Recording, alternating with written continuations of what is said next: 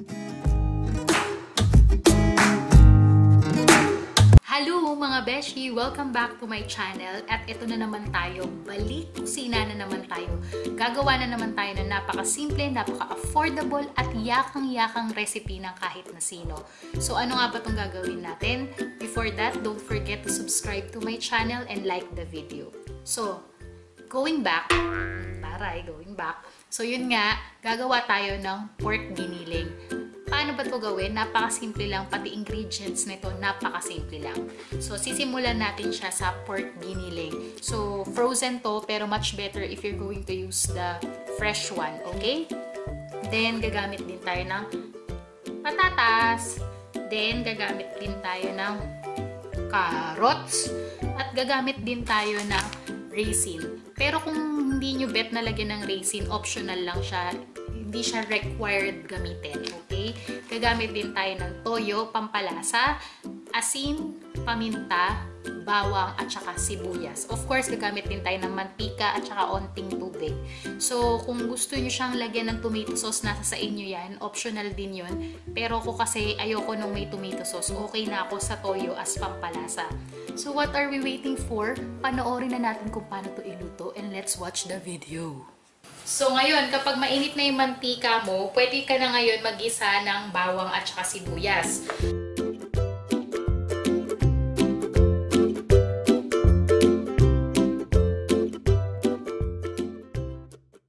Kapag okay na yung gisa mong bawang at saka sibuyas, pwede mo na ngayon ilagay itong giniling mo.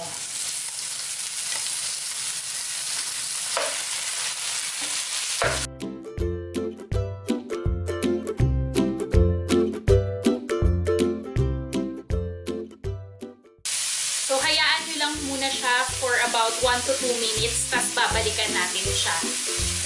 After 1 to 2 minutes, pagbalik natin, pwede na natin siyang lagyan ng asin at saka paminta.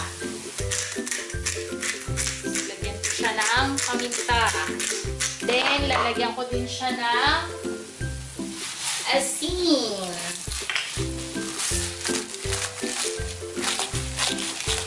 Lalagyan ko na rin siya ng toyo.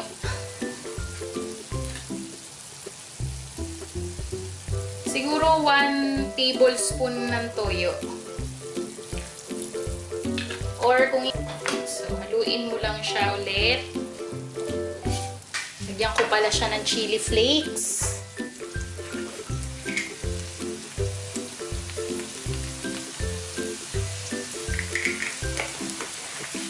Mga pinch of chili flakes. Depende kung gaano nyo gusto ka anghang. So yan, nang nahalo mo na siya, maghintay tayo ulit ng 1 to 2 minutes at babalikan natin siya ulit.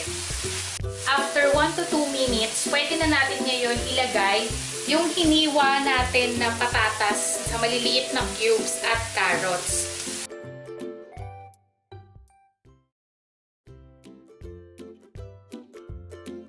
Then, lalagyan natin siya ng onting water. Lalagyan lang natin siya ng onting tubig. Okay.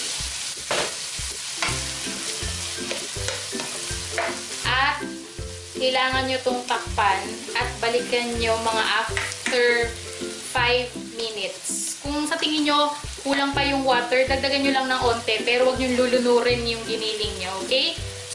After 5 minutes, balikan na natin itong giniling natin. So, feeling ko okay na, medyo okay na siya, pero lalagyan ko siya ng onting toyo ulit kasi napuputlaan pa ako sa kanya. Siguro additional 1 tablespoon lang ng toyo ulit.